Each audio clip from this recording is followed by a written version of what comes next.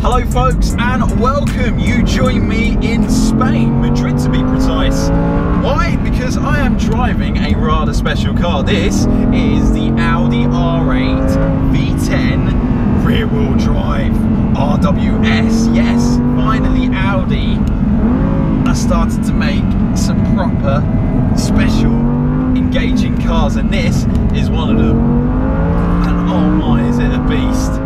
R8 rear-wheel series then? Well, it's the company's first ever rear-wheel drive production vehicle, and when I actually say ever, I mean it's about 80 years since.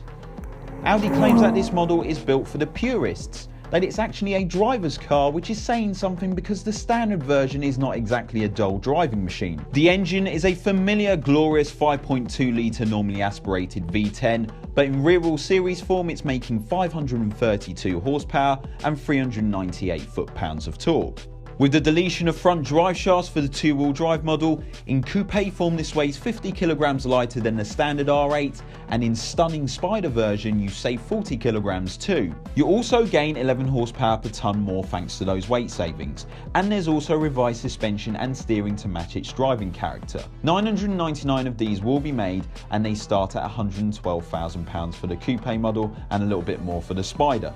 Anyway, enough talking, let's go out for some driving.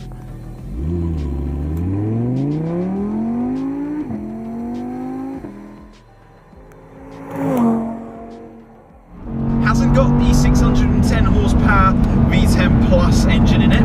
Doesn't need it if I'm honest. Oh, sounds great, doesn't it? Probably sounds great. But it doesn't need it. It makes 532 horsepower. But because of the deletion of the four-wheel drive, the fact that it hasn't got front drive shafts, it's 50 kilos lighter. They're only making 999 of these, and you can start ordering them in March, and I'm pretty sure that all of them will be sold out in no time, because this is one special car. I'm a huge fan of the V10 Plus in general. I think it's just the car that does everything. If there's the one supercar you want to use to drive every day, it would be the Audi R8 V10 Plus. It's just proper. It's so easy, and the chassis is so well suited to all driving conditions. You can be a racing driver, it's still a playful, balanced car. You might not be a racing driver, it can still make you look like a complete hero.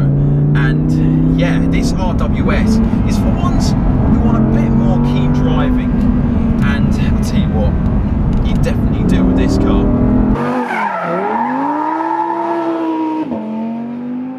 But you can get into a rhythm with the V10 Plus. The engine is just spectacular, you know. It has a beautiful linear power delivery, and it just feels, yeah, proper. And the noise.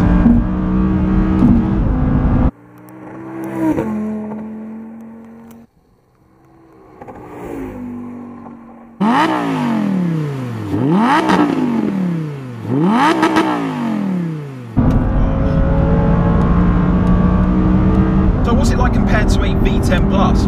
Well, you'd think because it's two-wheel drive, I would be getting the back end out pretty much every corner, but you know what?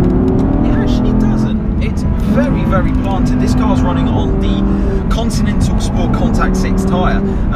It's not an aggressive tyre, it's a very good performance tyre. And you know what? It's so sticky. I mean, coming out of some of these turn-ins now in third gear, it does help the fact that the roads are super dry. It's just got endless traction, endless traction, but the balance is there. They've done alterations to the suspension as well too, and in short, there is a bit of mid-corner understeer just as you push it on the road, but I haven't pushed it hard enough because we will be going on a circuit.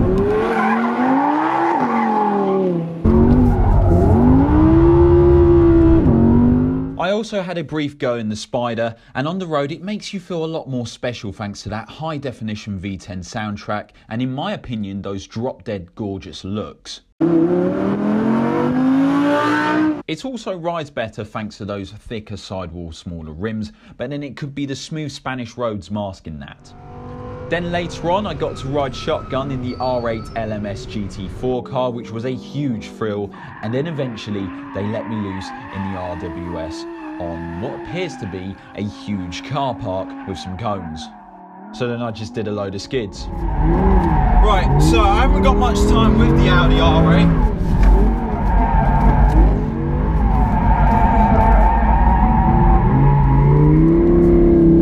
It gives me enough time to tell you what the balance is actually like. Okay, we're in an oval circuit. It doesn't really tell me much about what's going on, but the balance is there, you know? It's just there. The steering, yes, it doesn't have that variable ratio dynamic steering jockey, but you know what? I'm so glad it doesn't. So, things that I need to tell you about the car.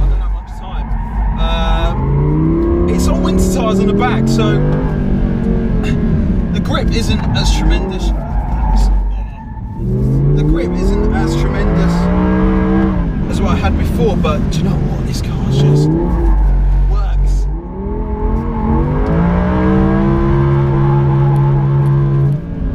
It's just perfect.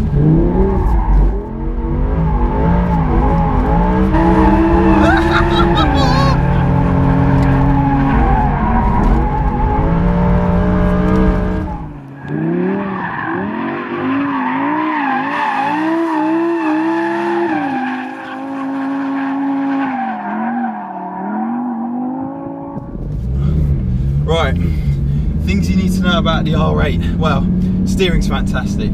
Everything about the car is just, yeah, proper. We haven't got much time with this, sorry about it, but hopefully in the UK we'll get our chances with the car. But yeah, love it.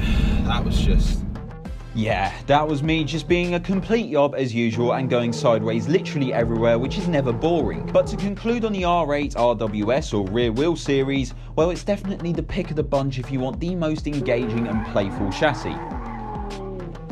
I'm glad that Audi are only making a limited number of these, because not only will it be a future classic, but it won't dilute itself into the all-capable four-wheel drive model, which, let's face it, is still going to be the one to choose, especially from the market it brings itself into.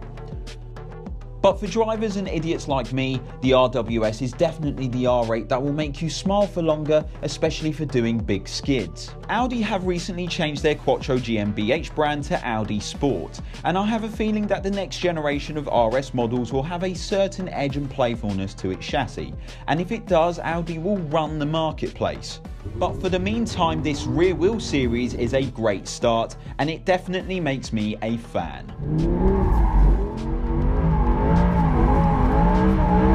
Ha ha ha!